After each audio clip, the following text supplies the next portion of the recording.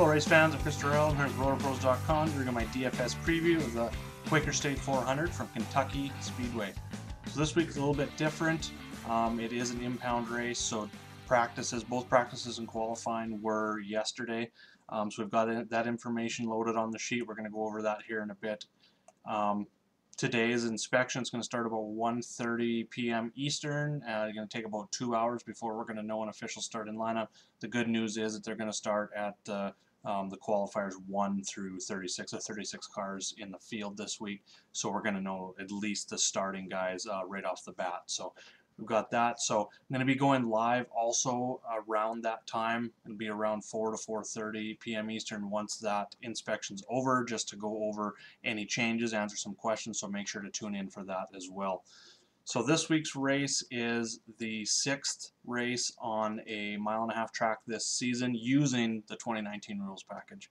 So every intermediate track, 1.5-mile track so far this season has used the 2019 rules package. That is the lower downforce with the air ducts, the rear spoiler, the tapered spacer for the 550 horsepower, except for Atlanta. Atlanta didn't use the air ducts. They were more of a brake duct. So I've excluded them a little bit. But what I have done is add those other 5 races. We went over this last time, so I've had this updated now. We've got finish position for each driver at each race, wins, top 5s, top 10s, average finish of those 5 races, FanDuel points, and DraftKings points. And then something I wanted to look at as well was the laps led leaders, like for dominators and such.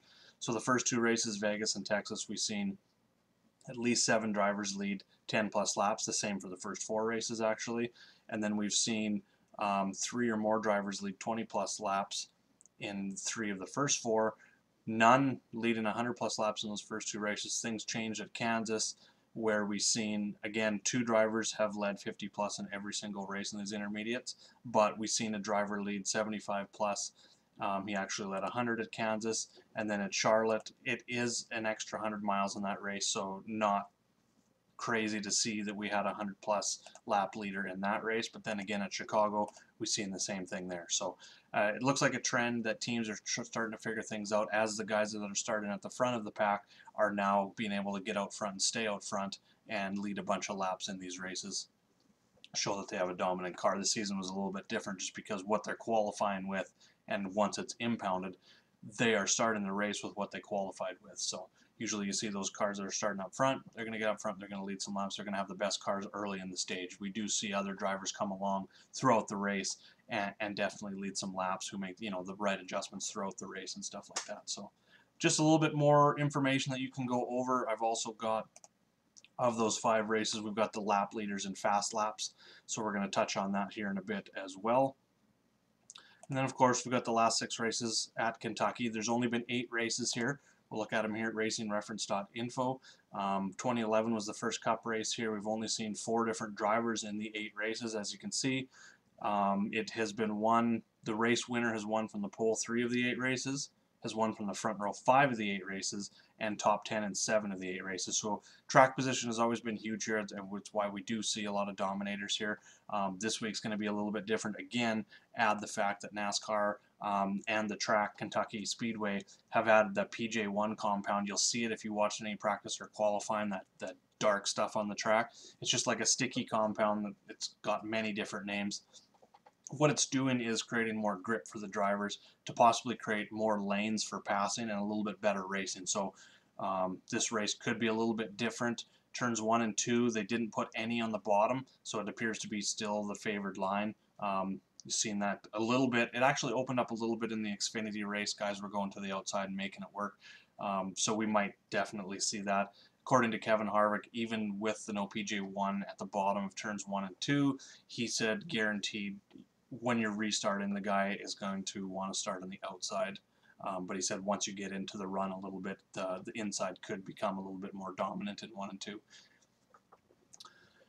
Okay, so we got that PJ1. It's going to change things a little bit. We don't know exactly. There's going to be a lot of adjustments. Like when we go look at the main cheat sheet here and we look at practice times, Truex didn't even run a 10-lap average in either practice. So he may be relying a little bit more. He's going to be a GPP play for me anyway this week, just because he's been inconsistent. He's shown tons of upside. He's got 3 wins, already, but he has been very inconsistent on a week-to-week basis, which makes him more of a GPP play. He's won the last 2 races here. I think things are going to be a little bit different. He showed a little bit better practice speeds going into those races than this one, so that's kind of what I lean him to GPP only this week. Harvick I like, and all these picks that I'm talking about here right now are going to be tentative because we haven't seen the inspection. What's going to happen with that inspection? Let's just say Kevin Harvick starting 5th. He fails inspection once. He loses his qualifying time. He will now start at the back of the field, behind everyone else that passes the tech. So if 5 drivers fail tech, they will line up at the back of the pack in front of behind all the drivers that pass tech, and they will line up according to owner's points. So if Harvick's the highest in owner points, he'll, there's 36, there's 5 of them, he'll start 31st, whereas say if Corey LaJoie is one of those drivers that fails inspection, he would go right to the back because he'd be lower in owner's points. So that's how the inspection is going to work. So it's going to be crucial, and that will change the DFS starting position as well on FanDuel and DraftKings, so keep that in mind. So just a couple core drivers this week that I am looking at. Talked about Truex as a GPP play. Kevin Harvick's #1 in my model. He's starting 5th, and he showed a ton of speed here, so that's kind of what I'm looking at. He was 8th in first practice, 9th in 10-lap average. Nothing special there. Top 10 car. Really improved it for final practice. He was 2nd in 1-lap times, 3rd in 10-lap averages. I think he's got a car that can get out front. And the other thing that I like is while he hasn't been the best here, he hasn't won here yet. In the 8 race. He's not one of those 4 drivers that's won here. He's been very, very consistent. He's got top 10s in 6 straight. He got his first top 5 here last year. And then you start looking at the package, this year's package. He has the 4th best, 5th best average finish, top 10s at Vegas, Texas, and Charlotte. No finish worse than 14th, which was Chicago. But he probably could have had a couple wins in those races. He's been a dominator. Most definitely. He led 88 at Vegas, he led 104 at Kansas, and he led 132 at Chicago for 338 laps, many more than Alex Bowman in 2nd. He's also had 171 fast laps, so he's definitely looking at him as a dominator. If he's going to get his first win, it's going to be at one of these tracks, intermediate tracks, with the 2019 rules package, in my opinion. Could be as close as this week. They just need to put a whole complete race together. I think he can lead a lot of laps, win the race. So as long as he stays in that 5th starting position, well, if he was to fail inspection and go to the back, he's going to be super chalk anyway. So I kind of prefer that he stays in 5th and maybe lowers his ownership a little bit. But he's definitely a core play for me. Brad Keselowski, can never come to Kentucky without talking about Keselowski. He's won 3. Let's just go look at his stats here.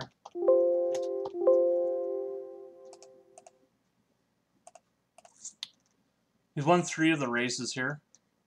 He's had 2 finishes outside of 30s, but the other ones have been spectacular, 7th or better in the other 6 races with 3 wins. He's been dominant here. He's led laps in all but 2 races, and as you can see, he's led 60 or more laps in 5 of the races. So he's got potential to be a dominator. Then you start looking at his practice times. He was 7th and 3rd first practice. He was the fastest in the 2nd practice and 4th in 10-lap averages. So he's at least, I would say his downside, barring any technical issues, engine, drivetrain, that sort of thing, penalties, that kind of stuff, crashes.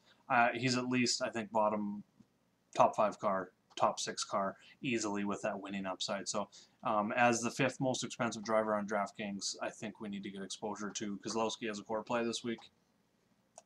Denny Hamlin and Eric Jones. As you can see, I really like the Toyotas here this week.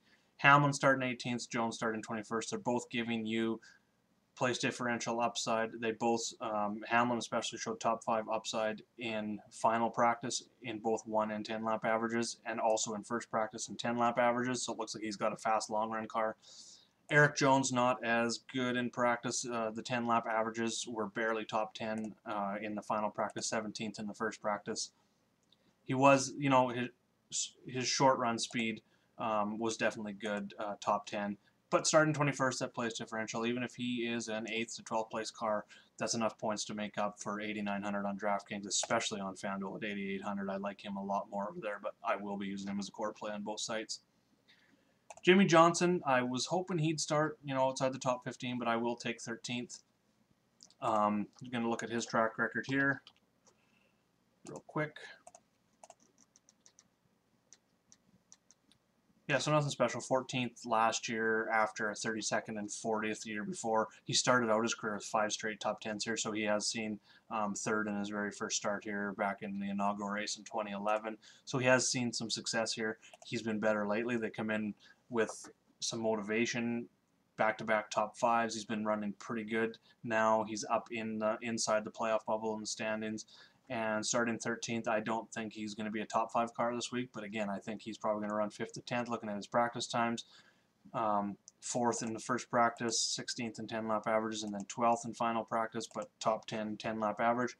I think they're probably more like a 10th place car, 10th, 11th place car with upside. So I think he's a little bit more on the GPP side for me, but 8,100 on DraftKings with a little bit of place differential there. I definitely like him, and he's under 10K on FanDuel. On FanDuel, I mean in that same range. I'm looking a little bit more like Eric Almirola. Ryan Newman's been running pretty good lately. He's got some place differential upside. And then for GPP, going down just a little bit more, Suarez is starting on the pole. He's only led something like, I think, 13 laps on intermediates this season out of the 7 races if you include Atlanta. He showed a ton of speed. He was 8th in final practice, 1st in 10-lap averages, 3rd in first practice, 8th in 10-lap averages. Showing a ton of speed. I just don't think. I think Harvick gets up there and eventually gets by him within 10 to 20 laps and becomes the dominator. I don't know if Suarez is going to get enough laps led. I like him a little bit more on FanDuel just because if he doesn't get out and lead a ton of laps, but he's still a top 5, 6th, 7th place car or something like that, it's not as damaging on the place differential side of things on FanDuel as it is on DraftKings. So I think he's a better play on FanDuel. If you think he's going to lead a ton of laps, if you think he's going to lead 50-plus laps and be one of those dominator drivers, maybe lead the whole first stage, get out front and show that fast car early, I would definitely jump on him at 7,600 on DraftKings in all formats. I just don't think he's going to lead more than 20, 25 laps. If that, I think that's kind of his upside just with how much I like Harvick and Keselowski, who are going to be coming hard inside the top 5 to get up there and get that lead as well. So I just don't think that he's going to be a dominator, so he's GPP only for me. Would pretty close to all formats on FanDuel at that price.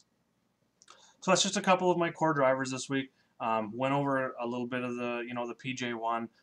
We went over some of the 2019 rules package stuff, some of the intermediates. If you have any questions, definitely hit me up below in the comments. Hit me up on Twitter at Jaeger_bombs9, or hit me up in the Roto Pros member chat room, our Slack chat channel. And again, if you're not a member, get over there, rotopros.com. Sign up today. We have weekly, monthly, and yearly memberships. You can come in, get your free trial, see what we're all about, then decide on your membership after that. Thanks for watching the video. Again, stay tuned for about 4 to 4:30 p.m. Eastern today. I will be going live. I'll be sharing the link on Twitter and in the chat as well. Let's go get some green screens, everyone. Good luck.